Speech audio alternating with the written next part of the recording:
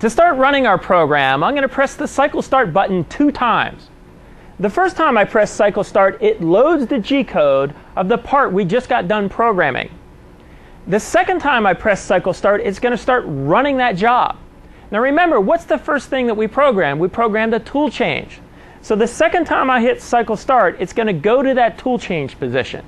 Now before I do that, remember, I want you to turn down the feed rate override knob so I'm in total control of the machine. I'm going to go ahead and hit the cycle start button the second time, and right now it's actually moving to the tool change position. It's moving very slow because I have the feed rate override knob turned down. Now I'm going to speed it up. Now remember, the home position that we chose, that we programmed in our tool change, was X0, Y0, Z home, which is where we're at right now. The control reached that position, it has stopped, and it's asking us to insert the tool and press cycle start to continue, and it's letting us know that it's asking for tool 1, the center drill. Well, we already have the center drill in the machine since we used it to touch off for our Z0 position. So I'm ready to go to hit cycle start again, and it's going to start performing the operations that we programmed for that particular tool, which happens to be all the center drilling operations on our bowl hole circle. So again, I'm going to turn down the feed rate override knob, hit cycle start, the spindle turns on, and now the control is moving to that first hole, that first center drill on that bowl hole circle. Now I'm in control with the knob. Things are moving slow because I got to turn down. I'm going to speed things up a little. You can see the Z-axis coming down. I can speed up and slow it down, no problem. Now what I like to do is I like to press the feed hold button, especially on a program the first time I've ever run it and the first time I've ever run this tool. Because what I want to do is I want to do what they call a reality check. I want to make sure that the DRO is lining up with what I'm seeing going on down here. So for instance, right now, the Z-axis DRO is reading 4.6 inches. That means the top of that tool should be 4.6 inches above the top of our part, because that's where we call Z0. This is the reality check. Now look at that. It looks pretty good. It looks about 4.6 inches above the part. Now if you had some crazy number in there like 11 inches and it didn't look like it was 11 inches above the part, you either have a programming error, or you haven't set up your tools, or you haven't set your Z0 position properly.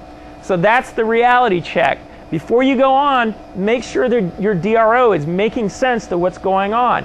Now I'm going to hit cycle start, and it's going to continue on. I'm going to speed it up a little bit, and I'm going to hit feed hold one more time. Now the DRO says 0.6 inches. I'm going to do another visual check, make sure that looks like about 0.6 inches above the part. It sure does. We're looking good. So I'm going to hit cycle start to continue to release the feed hold, and I'm going to turn up the feed rate. There we are. We're drilling, we're center drilling those holes in that bowl hole circle, those 5 holes.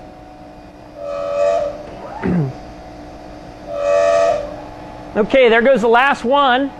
Now the Z-axis is retracting to the tool change position again, and it's asking us to insert the second tool, the drill bit. Let's go do that. Okay, I got tool 2 loaded up. Now when I press cycle start, I am again going to turn down the feed rate override knob so everything goes really slow. And when that starts coming down, I'm going to press feed hold to do a reality check on tool 2 as well. Let's go ahead and do it. Spindle turns on. Z-axis is coming down. Let's hit the feed hold button. Let's check that out. DRO says about 3 inches. Quick visual check. 3 inches is looking pretty good. I'm going to let it go a little further. Stop it one more time. DRO says 0.3 inches. Well, that's looking pretty good. It looks to be about 0.3. So we got her all programmed right. The tool heights are set right. I'm going to turn the knob down a little bit, hit cycle start to continue, and now we're drilling holes. And remember, we did a deep hole cycle, so you see it pecking down the amount that we programmed, retracting completely out of the hole to clear the chips. There are 2 other drilling cycles as well. There's a chip breaking, which will stay in the hole and just back up a little bit. And then there's just regular drilling, which will feed right down and wrap it out of the hole.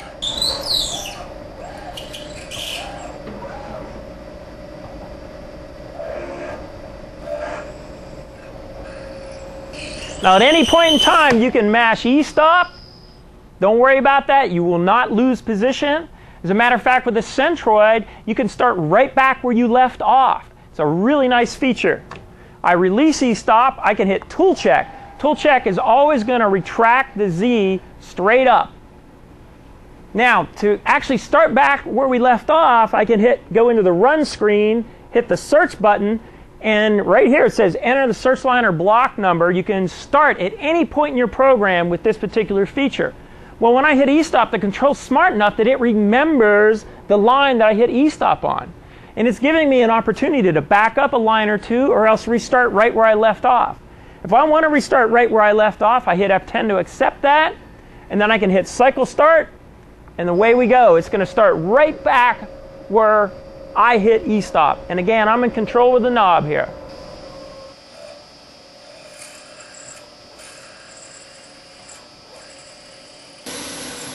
After we proofed out our program on that first run, we went back into Intercon and increased the feeds and speeds and turned on the flood so we can really crank a few of these parts out.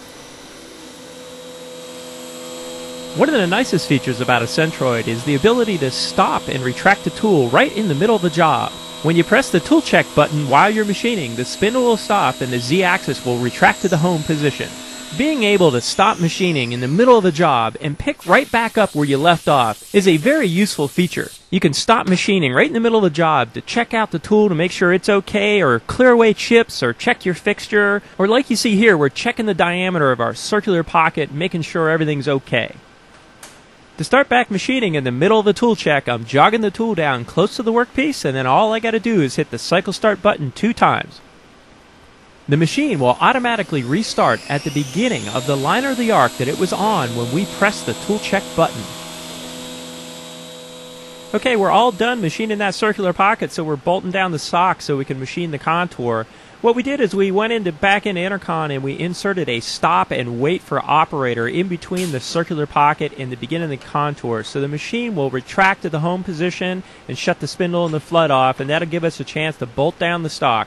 All we got to do is press cycle start after that. We're prompted by that on the screen, and we'll begin machining the contour. Okay, there you see the last pass of the contour. Remember, we machined 1/10 of an inch at a time on the depth repeat, so this last pass is only taken off 50 thousandths. There we go. We're all done, ready to clear the chips away and unbolt that part.